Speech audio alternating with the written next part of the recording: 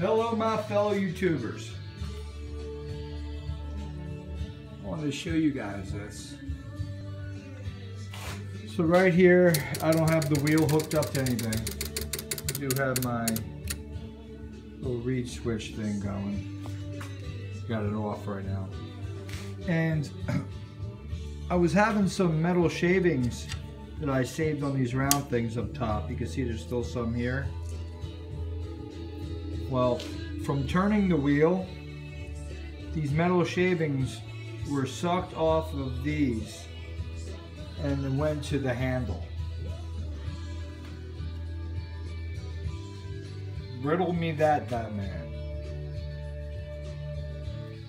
Now remember, I haven't fired all the magnets up at once yet. I haven't, well, I guess I have. I've tried it, but I didn't run the wheel or anything. I didn't even turn the wheel. Pretty interesting. And they're on there pretty strong. You see them jump a little bit over.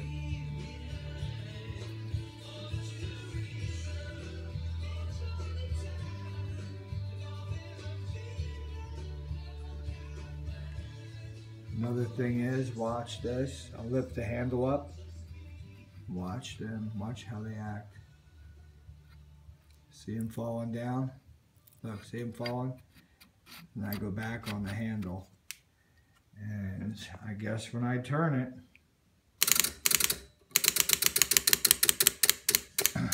it must create a charge to the core on up the shaft. I checked the block and it doesn't hold any of these metal shavings. But this handle literally sucked them off those other magnets. So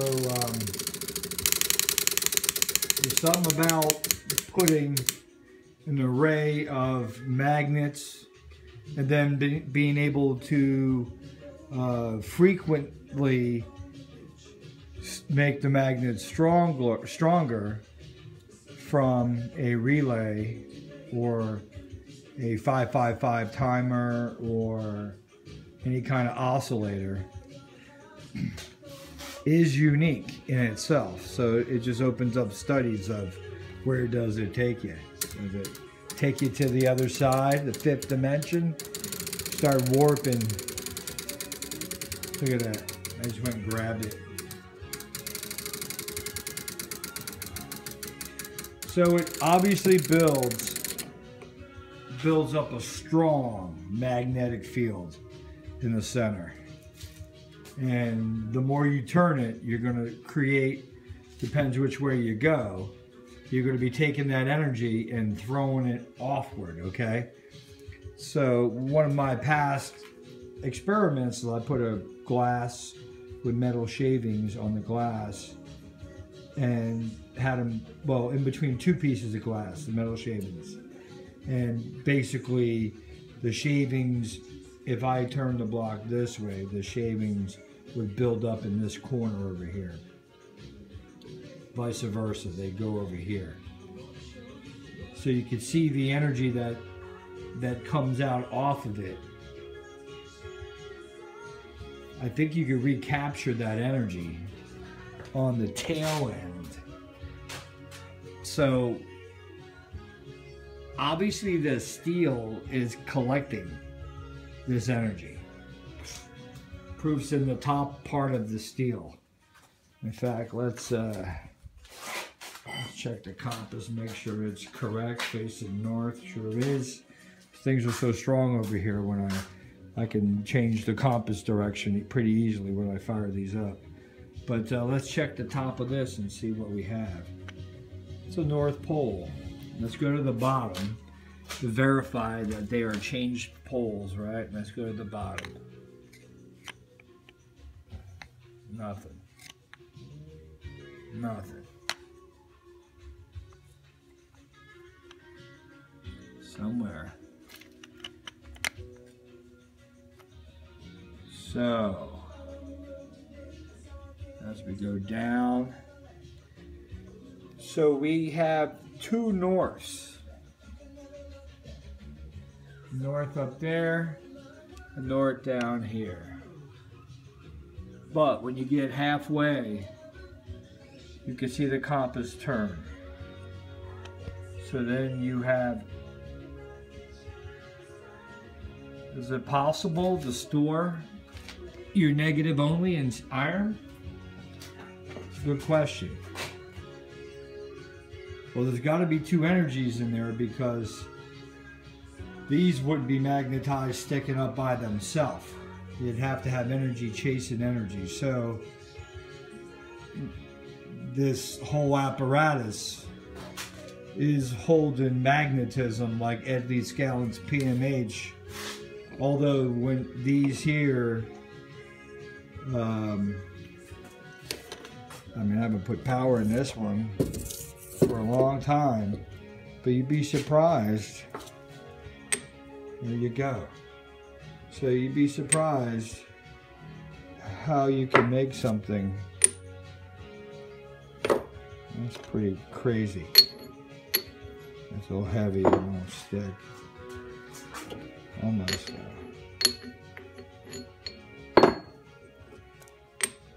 But they seem to hold their magnetism. So the iron here could have that energy trapped in it.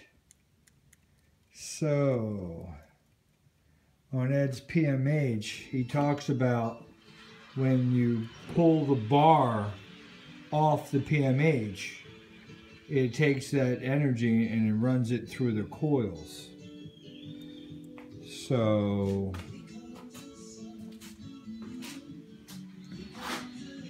makes me wonder, the bottom on Ed's Coral Castle, he's got this sitting on the ground in concrete. So obviously it's touching ground. It's part of ground.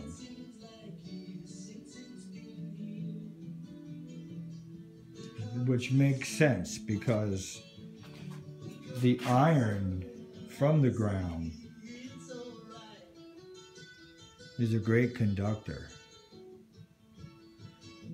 A lot of energy in the ground, so we got to think about that one. This whole thing is one big ass PMH. Look at that, I can't believe this. So you can see that it's holding magnetism up top. There's going to be some action going on in here, you guys. You know, I think with the aluminum, take something like this. Start off with just putting aluminum and maybe a small copper coil to transfer it from the aluminum. It depends, you know. I almost want to think of it in a way like a Wimshurst machine. So if I could create a static, in a sense, on top of a mechanical current, electric, then I bring another energy to the table. And obviously the static's high voltage. So we can see how we are going to possibly incorporate that into the whole mix here. Everything's in layers.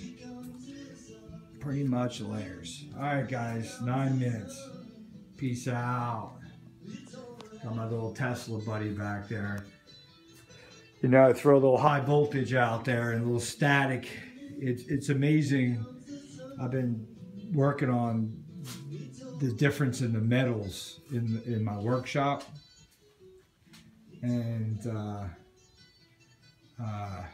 something interesting is this. This came out of an electric heater that had all digital display and stuff, and you got the display over here. So pretty much all this had stuff, and it went south. So I took it apart. I got the fan here, and I got this heating element. Well, this heating element kind of baffled me because I never seen it before. So the way this works is one side's a neutral, one side's a positive. and that's how you hook it up AC. And so I put it on my little amp. I don't know if you guys ever seen these. They're pretty cool. It's an amp watt appliance load tester. Gives you amps and watts digitally. You plug in whatever into it and you plug it into the wall. So I started checking it, and what it was doing was, it says it was rated for 1500 watts. So the watts went up to about 11, and as soon as it got hot, the wattage went down to like 190 and stayed there, and the amperage went down from like, it was like 9.5 amps and went down to like 2.1 amps. And it maintained a nice heat. So I said to myself, wow, look how I can make, I can adjust this. Because what you do is you take that fan, the squirrel cage, and you just blow it through here, and hot air comes out the other end, and real comfortable air. So you can really make it forceful or less forceful, but they don't give you all that. They just make it so complex, and when it has a shelf life, when it breaks, it gets thrown away, and really the main parts of it still works. I mean, unless you burn out an element. But so anyway, so fascinating about this, I learned, is the wattage and the amperage started dropping, and I couldn't figure out what was doing it.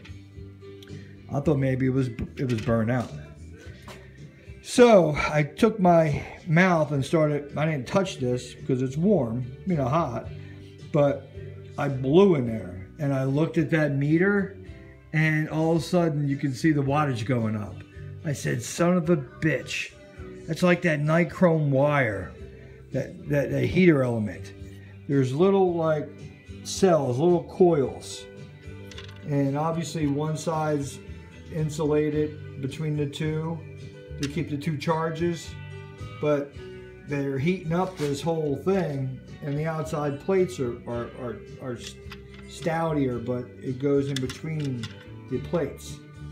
And when you blow on it and cool it down, it loses its resistance. So in the beginning it was throwing everything at it, and all of a sudden as it got hot it lost its resistance capabilities. So interested on different metals. I just wanted to make a point. I don't want to get into what I'm doing here, but I'm going to make a kick-ass nice little fan, and I got all my own little switches for it, and voila. This right here is going to be the my driver for my synchronous rotary gap. This right here is going to have the belt is going to go to that pulley, okay? And I'll replace the big pulley, but put the belt to there, and then it'll turn this bottom part here. Now this bottom part here, I'll take this fan off, and pretty much I'm gonna put a pin across like my finger, and it's gonna have connection nodes at the ends, like bolts. So I'll have that set up to a disc, and the disc will be adjustable, so I can vary, just like a distributor in a car. You can vary the timing, and I'll be able to adjust that timing. And then on top of that, this here is an electric motor, and the way this used to work, this came out of a compressor, a little pancake compressor, air compressor. It's got a little locomotive end on it, makes that go up, makes air pressure, bam. But anyway, so the rotor right there, the inside rotor, it had bushings on it, 2 of them. So that made electricity in the middle, which turned this thing. So they were turning it from the inside and have a coil around the outside, and then you got your stator, I guess, or whatever in the middle. So I was thinking, when the wheel is turning, I would like to see if I can convert this to make electricity also, because if I put those bushing, those little brushes back up,